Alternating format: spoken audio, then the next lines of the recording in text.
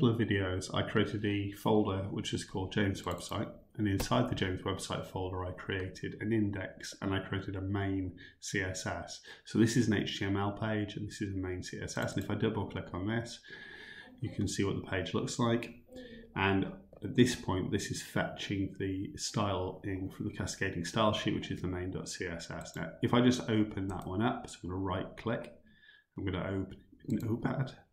You can see at the moment the color of the main section is set as green, which is why I'm seeing that horrible green text at the bottom, which is something I did last time. So I just changed that to white to start with because I think it's slightly more pleasant.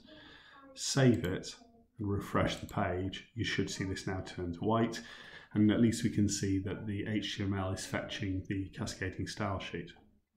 Now there's a few things I want to do today, but basically we want to set up in order to be able to produce additional pages. So what we're going to do is we're going to add a navigation bar here, and that's going to have an unordered list, basically some bullet points in. This section is going to become the main section. Now we've already created that division last time, and then we're also going to create an overall division which we're going to call container. Okay, so to do this, we're going to do the following. We're going to start by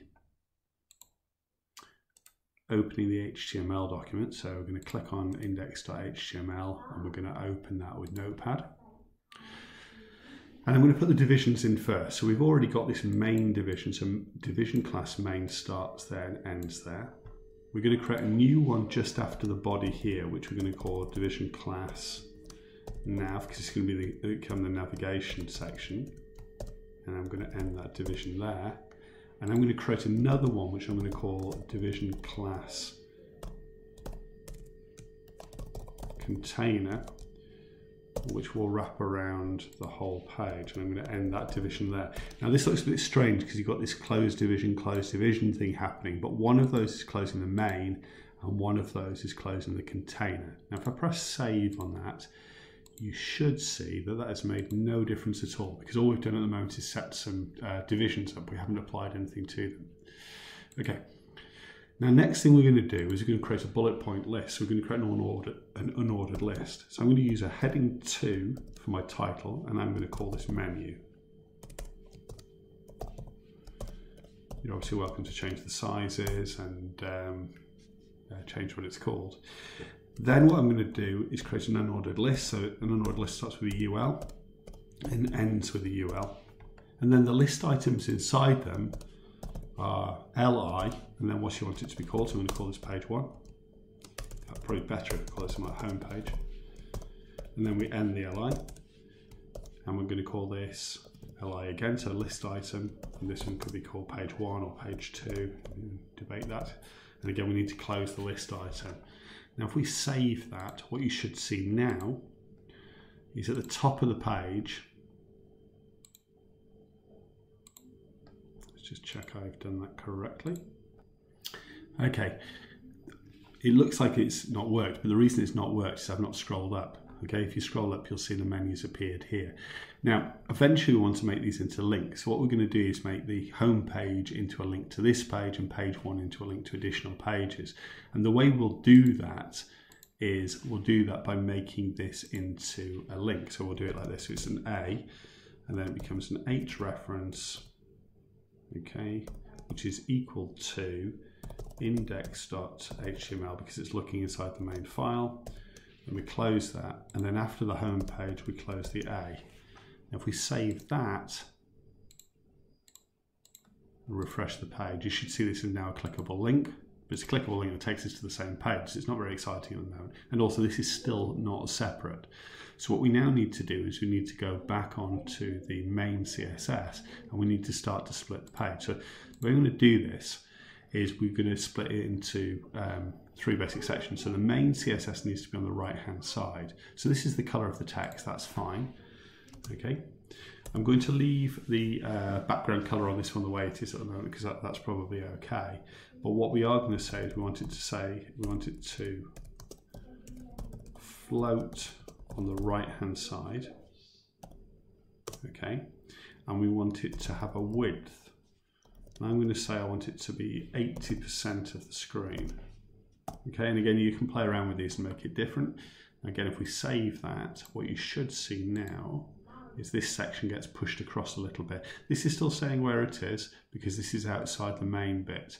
And if we want to bring that into the main bit, what we need to do is go back onto the HTML and look at where our main section starts. At the moment it starts here, so what we could do is we could move that up to there, save that, refresh that, and now you should see this section's all on the right, but this is on the left. The problem is this is lower than that one, so it's not quite working the way we want it to yet. So we need to have a little bit of a look at that. So we're going to go back onto the main CSS, and this time what we're going to do is we're going to deal with the nav bit. So we're going to add a .nav, okay, and on the .nav what we're going to say is I'm going to give it a background color so that it looks a bit different. And for the purpose of this one, I'm going to go with blue, because black on blue won't be amazing, but it should at least work. Okay. Watch for the difference between colons and semicolons. If you notice I just made a mistake there. Okay. We want this to be position, and we want it to be set as a fixed position. And the reason for this is we want the right-hand side to be scrollable, but we don't want the left-hand side to be. We also want to set a specific height, because otherwise it won't fill the whole page. Okay, so we're going to set the height is 100%, and then we're going to save that. And what you should now see, if you refresh it, is you get a navigation bar that goes down the left-hand side like that, and a page on the right. Now the one thing I haven't set within the main CSS there, which I should have done, is set a width as well. So what I'm going to say here is we're going to set a width, and I'm going to set it for, well, that's 80%, so I'm going to set this for 15%. So there's a slight gap between them, so that it should allow it to work okay. I'm going to save that, and I'm going to refresh that, and we should see that now. That looks a bit better. If I scroll on the right, well, if I could, I haven't put enough content on there yet, you would see that this moves up and down, but this stays static. And then it's very easy, because what we can now do is we can go back into our index page, and if I want to make an additional page, all I need to do is copy this, paste it, give it a new name. So I'm going to call this page 1. Okay.